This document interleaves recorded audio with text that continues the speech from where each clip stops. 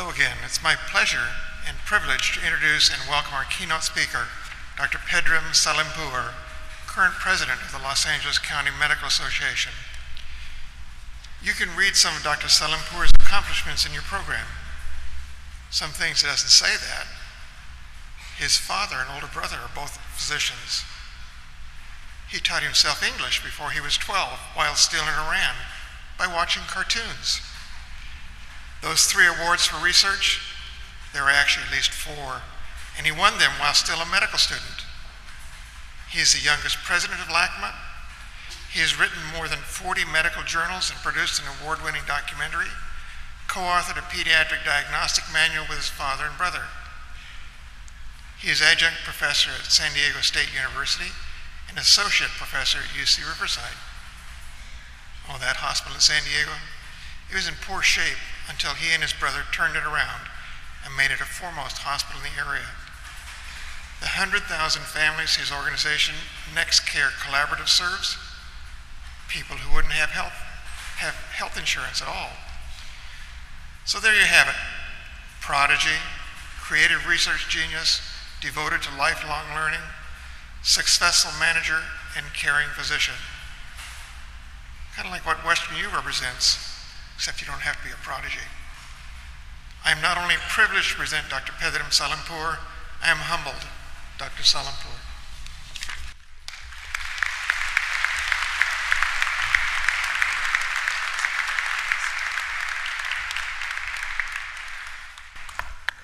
That was unbelievable, Dr. Bond. You read it exactly as my mom wrote it. Thank you very much.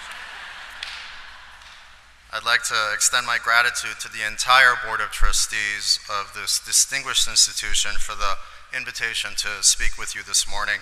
My good friend Brenda Primo, Dr. Connett, Provost Gugelchuk, Dr. Beverly Goodry, Mr. Jeffrey Keating, of course, Dean Crone, the deans of all of the schools, members of the faculty, families, President and Mrs. Pomerantz, and of course, the brand new students at Western University of Health Sciences, the colleges of medicine, pharmacy, nursing, podiatry, dental medicine, veterinary medicine, optometry, biomedical sciences, and the College of Allied Health Professionals. Welcome and congratulations.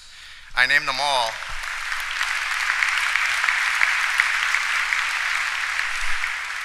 I name them all because in my heart of hearts, I believe that you're all lucky to be in the distinguished company of your colleagues from the very beginning of your training. You may know nothing about each other now, but in 4 years or 2 years or 3 years at graduation, you'll be sitting here because of each other. Together, you're part of a new generation of clinicians, those who will find new ways to new places and new ways to bring the rest of us along. All of you, as was alluded to by Dr. Bond, were born with some gift, but talents are arbitrary.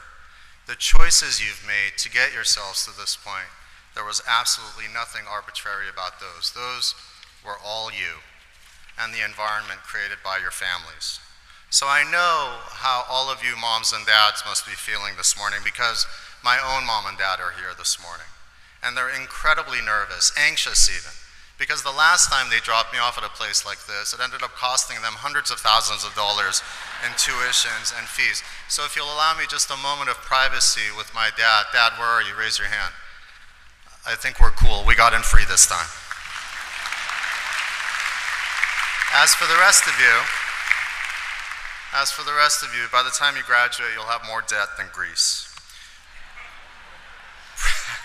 President Pomerantz, your work here over the course of the last 4 decades is the stuff of legends. As one of the most esteemed and revered figures in American higher education, I know that you're leaving office with an extraordinary legacy of achievement and success, and it's an honor for me to be in your company, sir.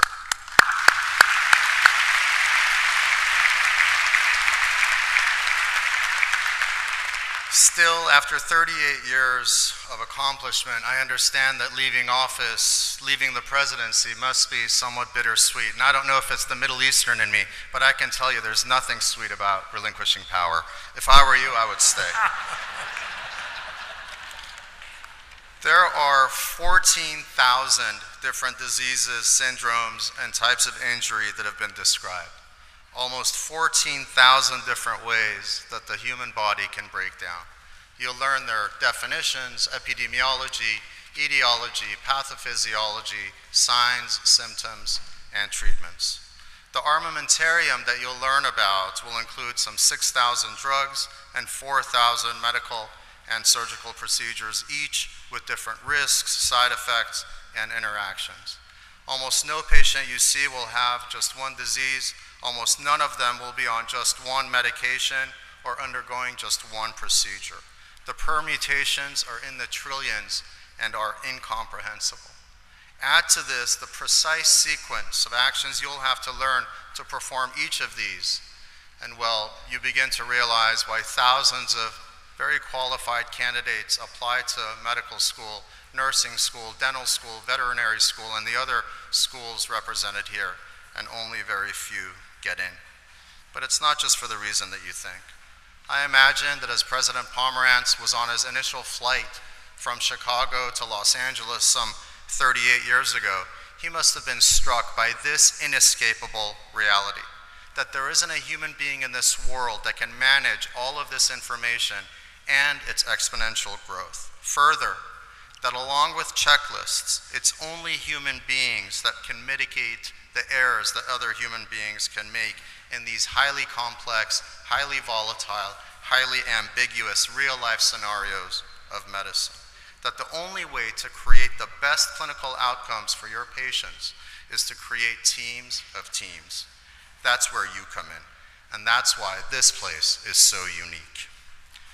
The fact that you've been selected through a process that's taken at least a year for each of you means that you can do this. All of us up here know it, I know it, but I think because I spouted off some crazy numbers, 14,000 diseases, 6,000 drugs, 4,000 procedures, trillions of permutations, I may have caused some anxiety.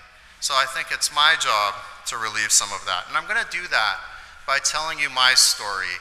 And the reason is that if there are any anxious parents here today, once you hear my story, you'll figure if that guy can make it, my kid for sure can make it. Not a problem.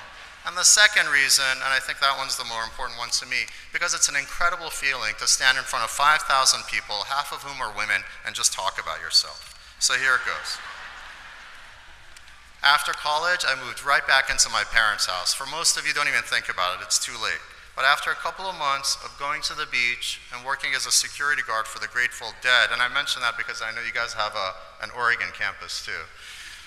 So after that, I decided to get serious. I'd known all along that I was interested in healthcare and started at the UCLA School of Public Health and then started work at an advertising agency in LA doing healthcare ads. Things were going well, but I remember thinking to myself that I really wanted to be a doctor. So I had a conversation with my sister and I told her, you know, I really want to be a doctor, but I'll be old by the time I finish. And she said, how old will you be in 10 years if you don't go to medical school? So what she was saying was, follow your dream.